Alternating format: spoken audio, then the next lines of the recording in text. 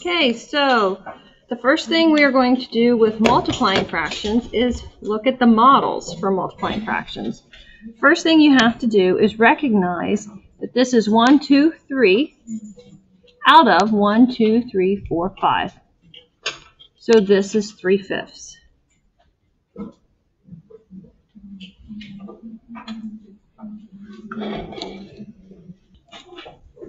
Okay, so it is 3/5.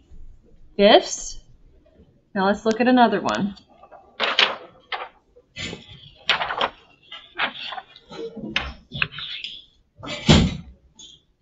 So this one, should spot it right away.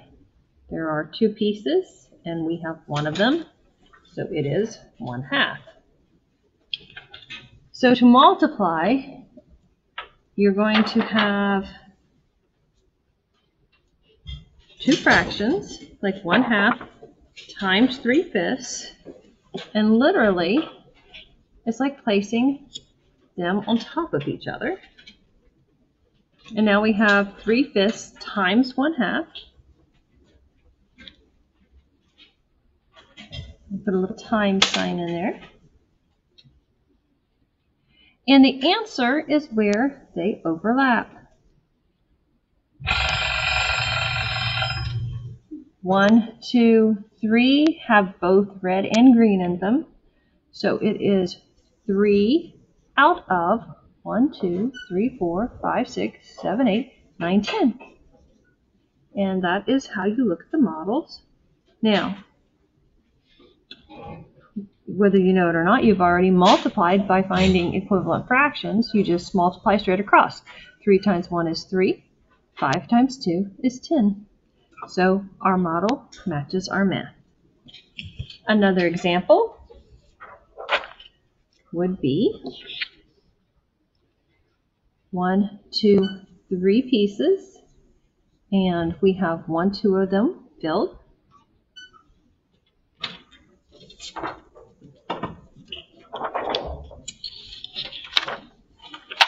Now we have 1, 2, 3, 4, 5, 6 pieces, and one of them are filled.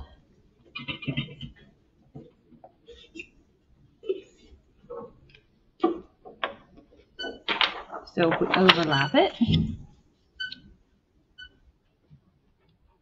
and you can still see, now if you have models on the test, you're not going to have to make a model, but you will have to tell what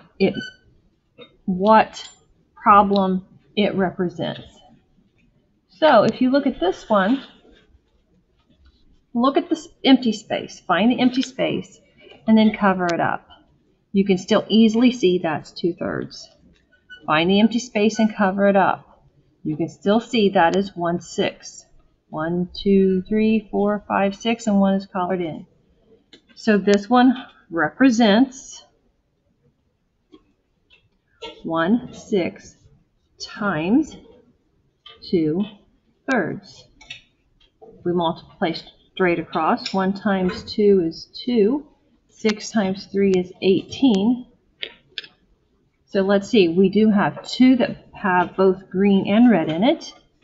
And there are 1, 2, 3, 4, 5, 6, 7, 8, 9, 10, 11, 12, 13, 14, 15, 16, 17, 18. So our model and our math check out. Okay, good luck on what we're going to do in class.